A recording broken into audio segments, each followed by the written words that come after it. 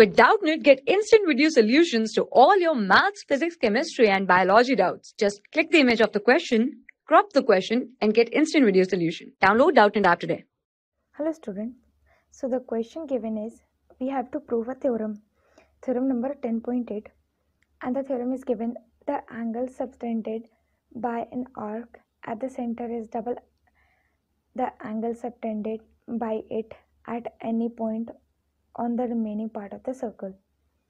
So first let me draw the figure and make you understand what the theorem is saying. We are given a circle and an arc. Let's say this is an arc PQ and this is the angle POQ. Okay, so this is the angle it will make on the center, and this is the rest part. So let's say here is a point as A. This is the point A, this is point O. So what we have to prove is,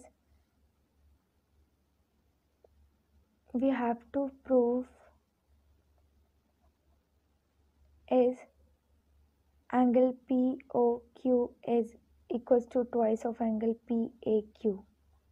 This is what we have to prove. So let me write first given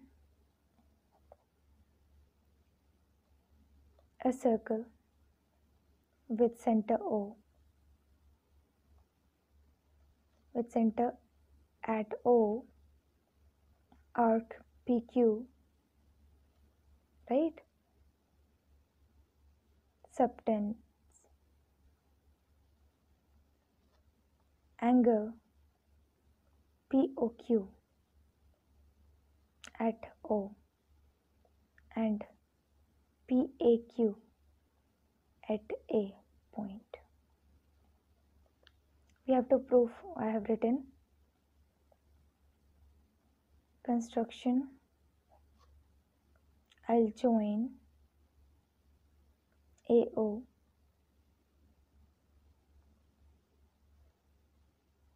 and make a triangle. Also, I'm extending to point B.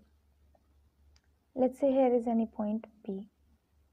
Okay, this is the construction. After this, we'll come to the proof part. Okay,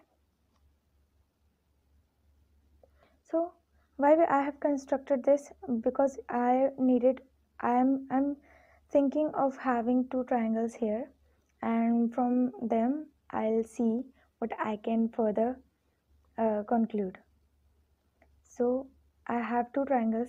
I'm taking triangle APO, and this side I'm taking another triangle which is AQO. So I know OP equals to OA, right? And in this, OQ equals to OA, right? OQ equals to OA, OP equals to OA, because these are radius, right? So angles, angle this and angle this line, the angle from this and this is equal, and this angle and this angle should be equal. So now the same thing I'm writing here: OPA,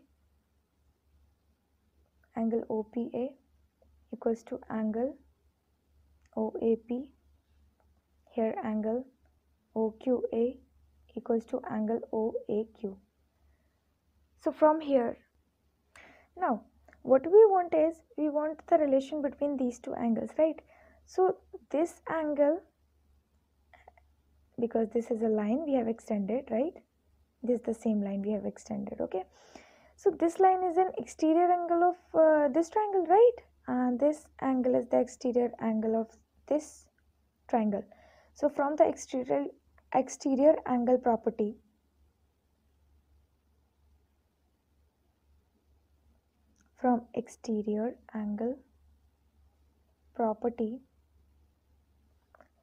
it is for the both triangles.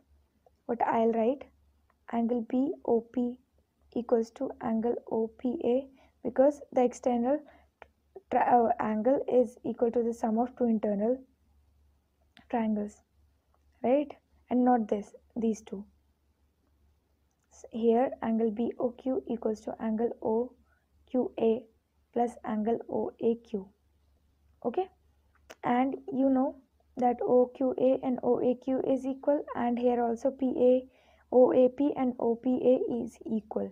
So angle BOP equals to 2 angle OAP and angle BOQ equals to angle 2 multiply angle any one of them.